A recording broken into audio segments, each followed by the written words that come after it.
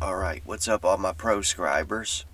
That's what I'm going to call it now, because sub is below, and we are not from below, we are from above, and so now I have proscribers. I want to share with you guys something that I do all the time, randomly, it just happens. So I like to take common sayings, for example, those who do not learn from history are doomed to repeat it. And I like to take that and internalize it and apply it to my unique perspective. So take that saying and apply it to the individual rather than the whole world. And it actually fits perfectly. And that's exactly what I came to do here. So we're just going to look at how that saying holds true for the individual as well as the world, for the esoteric just as much as the exoteric. It's magical. So obviously this is going to tie into the furnace of affliction. And to put it directly, when you don't learn from the things that you've been through and you continue to make the same mistakes, you remain in the furnace of affliction. I believe that the goal is stated numerous times throughout these holy texts: be perfect as your Father in heaven is perfect. Damn it, I hate wintertime so much. Whatever. Anyway, so we take our bad behaviors that we used to have, because I'm just going to hope that you've broken those habits.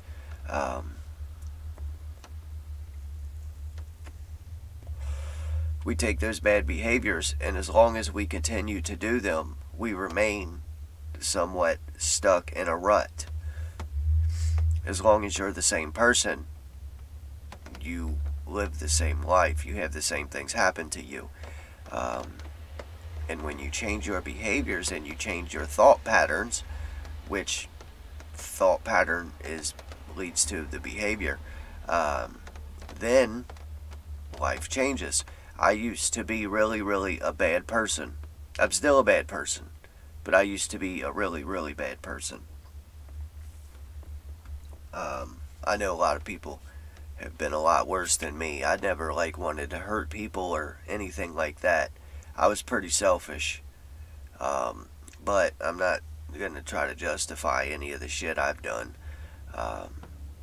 But if I would have continued that thinking and those behaviors, then I would still be in the exact same situation. I'd still be in the same furnace with the same impurities, trying to be burned off, but never being able to be burned off. It's amazing how those two actually fit together. Learn from the things that happen to you, and you'll move around in the furnace, and hopefully eventually you come out. I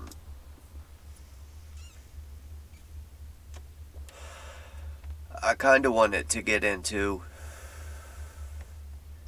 the exoteric, the world, the way that people are, the way that things seem to repeat over and over and over again, because human nature doesn't change. It's always the same. People are always the same. They always do the same shit, generation after generation, yet the Lord God himself reaches out to us generation after generation. It's just most generations don't answer. But not us. We are a blessed generation. What's it say? That's how it's been a while since I've cracked open my Bible, if you can't tell. If you go to my first videos, they're heavily religious text, and then I've just descended off of that. I want to still make those same videos, and even further into those same topics. It just hasn't worked out, but we'll get there. I guarantee you I'll get there. There's not a doubt in my mind. At some point, you know what? let's not even bother. At some point, though, we're going to get back into those religious texts and understanding these biblical concepts that transcend the Bible. They transcend all of these holy texts. They're all the same thing. The Bible is just the one that we have in this age. It's a compilation of all them same stories that used to be strictly oral, and then they began to writing them down. But it's just the best compilation.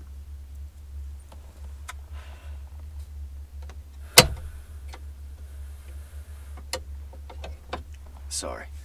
Alright, anyway, back on point here. So exoterically, before great catastrophes, you could say, there's always a crazy uptick in liberal ideology. It's usually not authentic liberal ideology. It's people masquerading as liberal. Just because of the nature of liberal ideology, it's easy to grift off of. But there's always an uptick, and then everybody starts getting labeled. Once everybody is labeling everybody and throwing everyone into any category they can fit them in to disrespect them and then act as if they're superior, you know shit's about to go down. That's just how it works for some reason. It's just part of human nature. So before World War II, everybody was fascist. According to these liberal ideologues, if your dog started barking at 2 or 3 a.m., it's because you were a fascist. All of Hollywood was fascist. Actors, comedians, artists, they were all fascists. Scientists, professors, fucking NASA, all fascists. Everybody was a fascist. It's the same thing that's happening now, because nobody learned. The people that learned those lessons were just eradicated by the Tuskegee 2 point. It's really sad. Pretty sure everybody that was in hospice, I don't know. I uploaded the video of the VAERS reports, and you are more than welcome to go look at those. But they're a little heart-wrenching, you could say, to say the least, actually.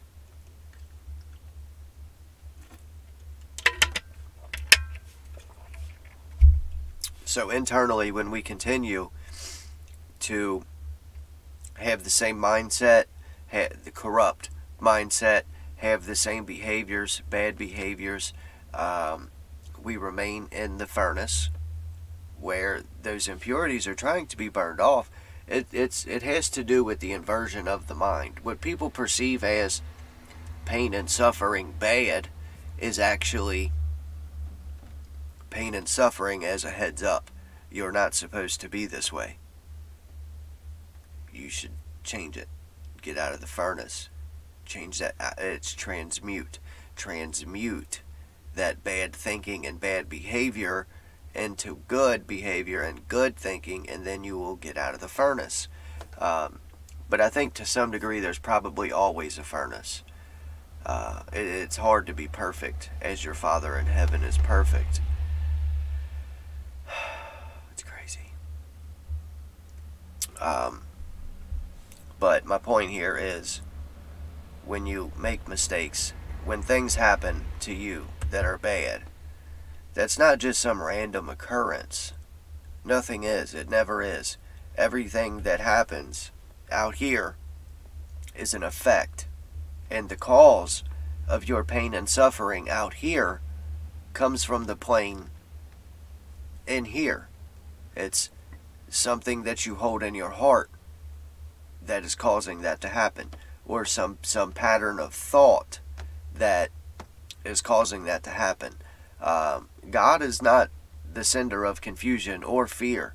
So if you're confused or afraid of something, shake that shit off. Throw it to the side. That ain't supposed to be there. And as long as that is there, the same things will happen to you as a result. I can't say what that result would be, but it certainly wouldn't be good. like I said, you have to operate from the basics that God wants everyone to succeed. As God told Cain, if you did well, wouldn't you fit in? Wouldn't you be okay out there? But no, you have these terrible thought patterns and you want to do bad shit, so you will continue to suffer in the furnace of affliction. So if you're afflicted, if you're having some problem, it's because of something internal.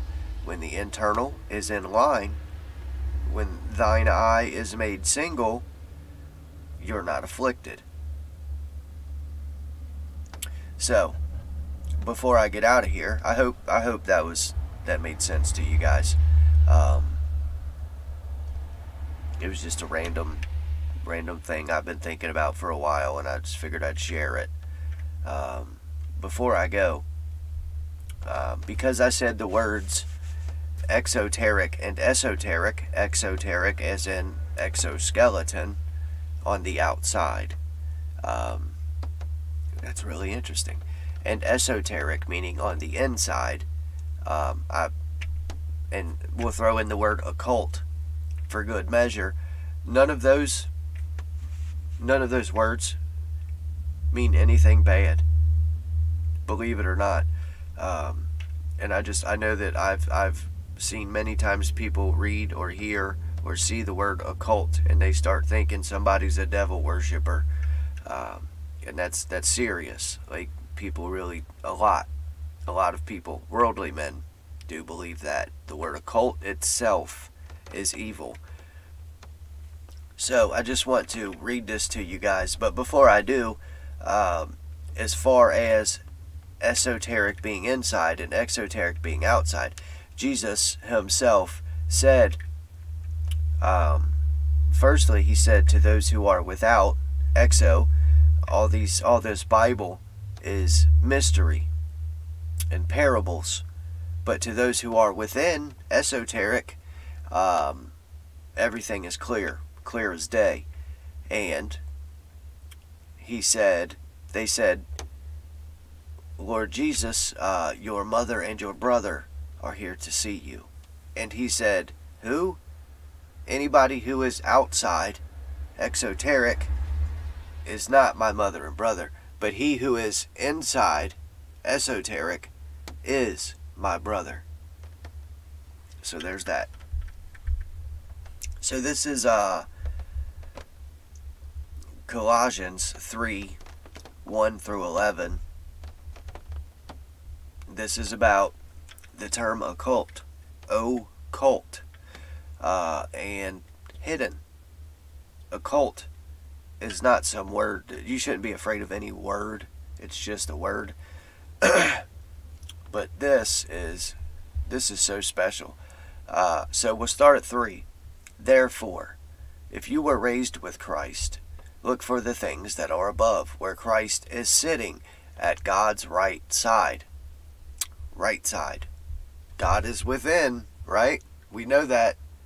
The kingdom of heaven comes not by sight, but is in your midst. Where does God live? Heaven.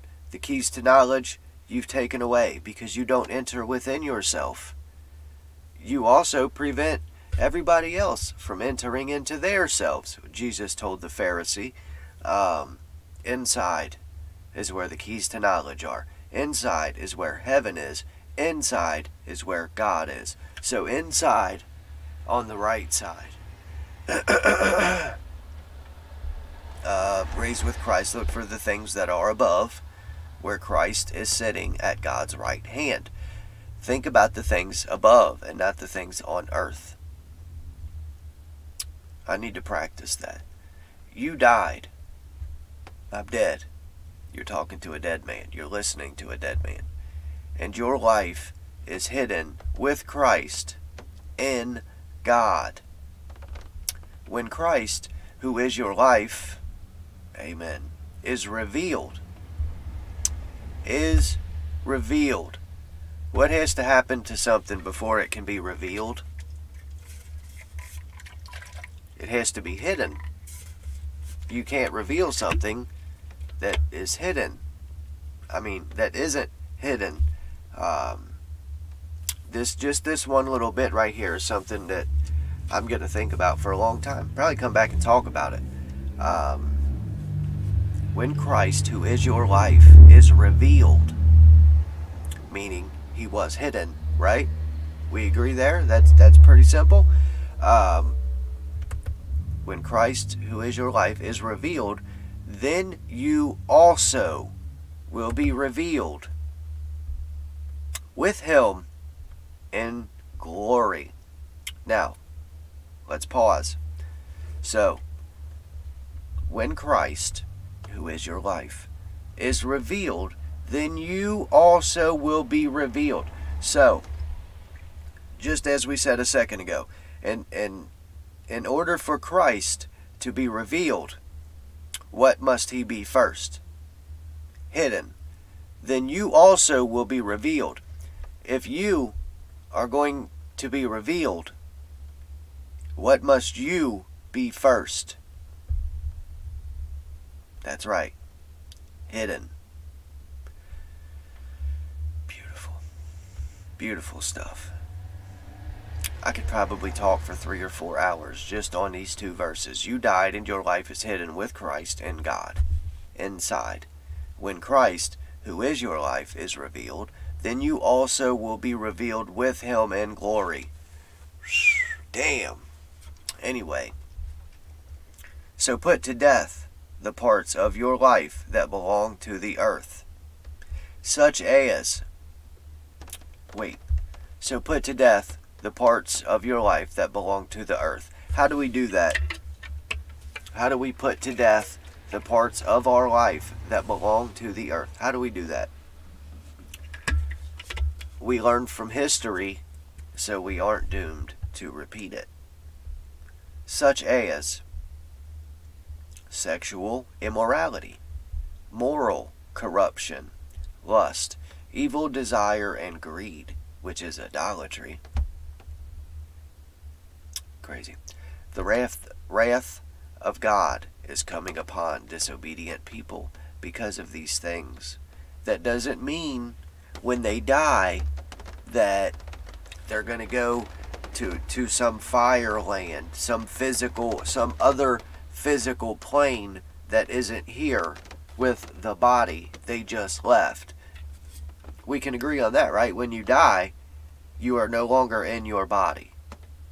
So how then can your body end up in this fireplace, this physical realm of physical fire?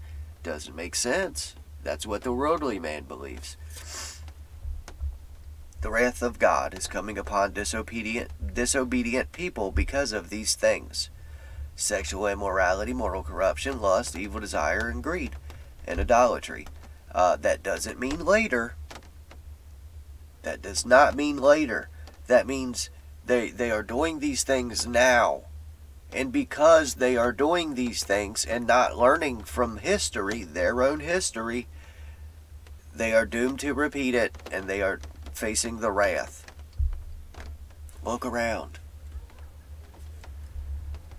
Now, disobedient people because of these things. You used to live this way. And this, I just mentioned this in my video. It blows my mind that I used to actually be one of these worldly men. It just blows my mind. What I know now, looking back on then, is just, it's embarrassing in a way.